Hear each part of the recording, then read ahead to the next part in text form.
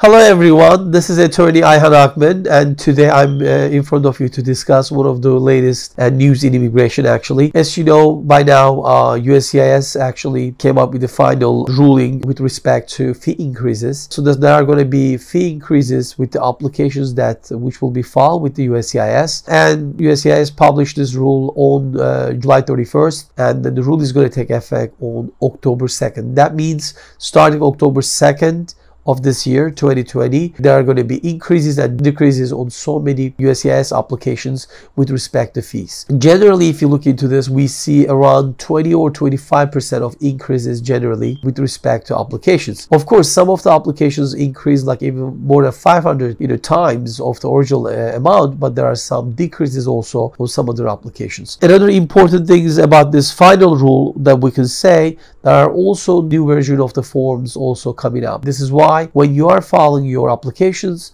starting October 2nd, you want to make sure that you have the latest version that is going to be the one that you're going to file. Otherwise, your case is going to be rejected. So you want to make sure you have the correct amount of fee and the correct actually version of the application when you're filing starting October 2nd. Of course, we see another important changes in this final rule is about online filing and versus paper filing. So we see like around $10 decrease or discount with respect to online filing versus actually paper filing. And there are so many applications, of course, there are so many fee changes. What I'm going to do is I'm going to talk to you about several important ones, which is usually will affect you or people you know when they are going to be doing cases. So generally about the family cases and family applications, this is why I'm going to give you some samples of them, and from there we will actually continue. So I can tell you about one of the changes, decreases actually happen with the I-90 application, where you actually renew your green card application. So we see there's a decrease actually with that application. It's going to be actually, if you're filing online, it's going to be $405.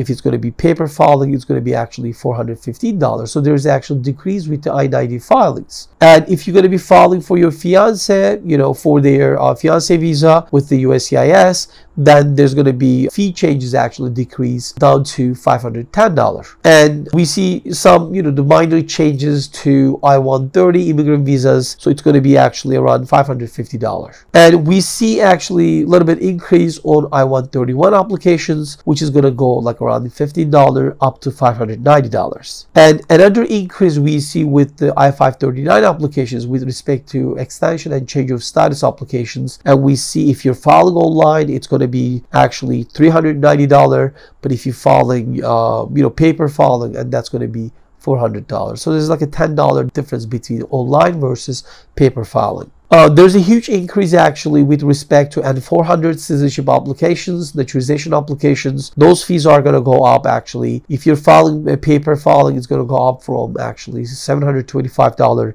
to $1,170. If you're going to be filing online, it's going to go up to $1,160. And we see also fee increase with actually employment authorization card applications, which is I-765 applications, especially for non-DACA ones. The applications actually fees going to increase from $410 to $550. So that's actually a lot increase with respect to getting work permit applications renewed. Another important changes we see with this applications is actually about filing I-131 and I-765 applications. When you were filing with the 485 package, right, for 485 applications, it was usually waived for the initial filing, so it will be waived when it's pending too. But now we see that there is no more waiving for I-765 and I-131 application fees when you file with the 485 packages. So that means you're going to have to pay additionally for I-131 fee and also I-765 fees. So I wanted to actually discuss with you guys and explain you this changes is happening. And it's interesting thing is to see that the USCIS came out with this fee changes,